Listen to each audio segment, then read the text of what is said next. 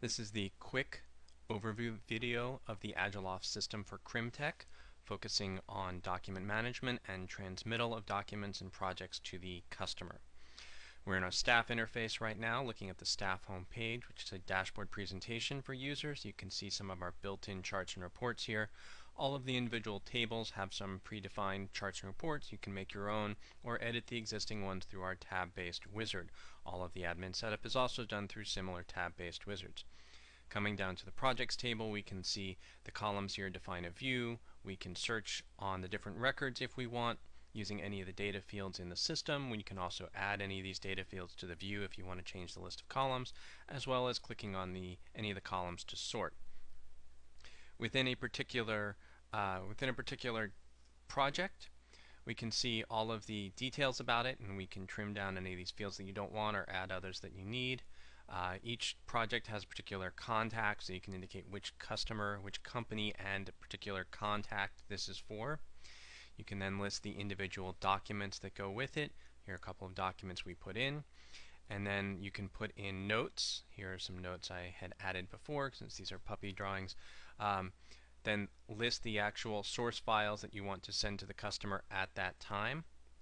And then when you click the Send a Customer button, it generates a transmittal record. You can see the transmittal records here. And each one of these, you can see the individual records that were sent during that transmittal. So when I click this button, it will generate the transmittal record, send an email to the customer. That email that we set up during the demo has a link to let them come back in and edit the record later on. So I'm just going to click that record. And notice there were 4 transmittals before. Now if I come back in and look at this, now we can see down here there are 5 transmittals.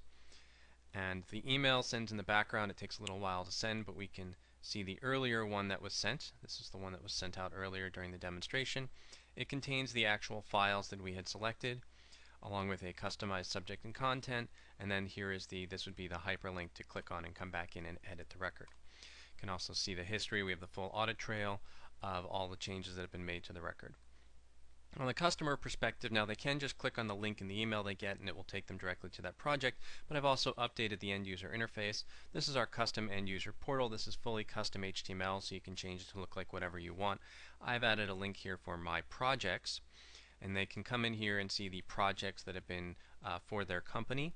They can come in and edit any of these projects if they need to. Here's all the information. You can take out what permissions you want, so maybe you only want them viewing these and not actually being able to edit any of them. And here I can see the actual drawings, so they could come into one of these drawings. You can see most of these fields are locked down, so they can add comments. You can see a previous comment they added. They can add comments and they can come in here and they can update any of these attached files, but they can't edit the other fields. And here this user, they have permission to check out a document or update this existing document. They cannot delete it. And based on the permissions, you can say if they're only allowed to view this most recent version or if they're going to be allowed to view the previous versions as well. Now there are a couple extra things in the staff interface that I didn't mention during the initial demo. I have some extra tables here that I've left active in the left pane. Again, we have a lot of different things out of the box, and I've hidden most of them based on what this demo is about. So I just wanted to show the tasks briefly.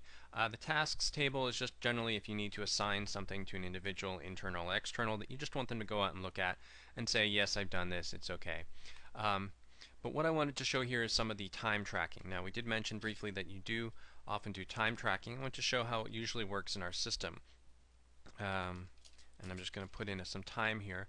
So generally the way we do time tracking is that the staff members can put in how much time they spent and then a description of it.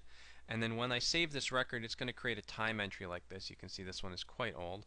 But I can come in here and just save this. And now if I come back into this task and go and look at the time spent, now it blanked out those fields, but down here at the bottom you can see the time entry I just put in. So this is how we normally track time entries from staff members when they're entering time based on different things. All of these time entries are stored together in this table called time entries and are related to the user who put in the time and whatever other record they came from. So you can pull in your time entries from everywhere.